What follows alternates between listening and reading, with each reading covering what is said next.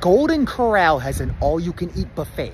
Let's check it out. I paid $11 for a buffet, and this place is just as big as I remember it. For my very first plate, I played it safe, got the classic pizza, macaroni. Tastes like your average frozen pizza. I give it like a 2 out of 10. The macaroni, that is pretty good. It's really cheesy. I give that a 7. Mashed potatoes with gravy.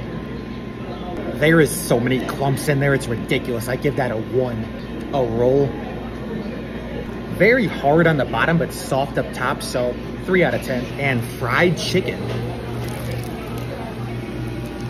Chicken quality is very low and very greasy, but the breading is pretty crispy and good, so overall, 2 out of 10. Well, I was gonna get a steak, but they don't serve steaks at lunchtime, only dinner. All they serve is chicken livers. Well, no steak for me, I guess. Plate number 2, we decided to get a taco. They don't really have like no toppings at all, just like beef and nacho cheese. That meat is very funky, 1 out of 10. Try a piece of their meatloaf. It's decent, kinda tender. I give it a 5. A big old piece of barbecue chicken. Oh, baby. Driest chicken in existence. It looks like a steak inside. This is weird. 0. And then a barbecue wing. That's pretty good. It's really nice and crispy. I give that a 6. Finally, we got some dessert. Chocolate chip cookie.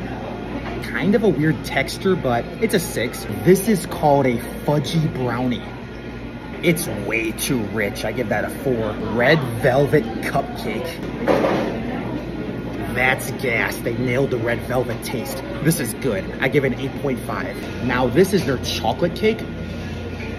Ew, that cake is ripe. I give that a 2. Finally, a piece of their carrot cake. I love carrot cake, but not this one.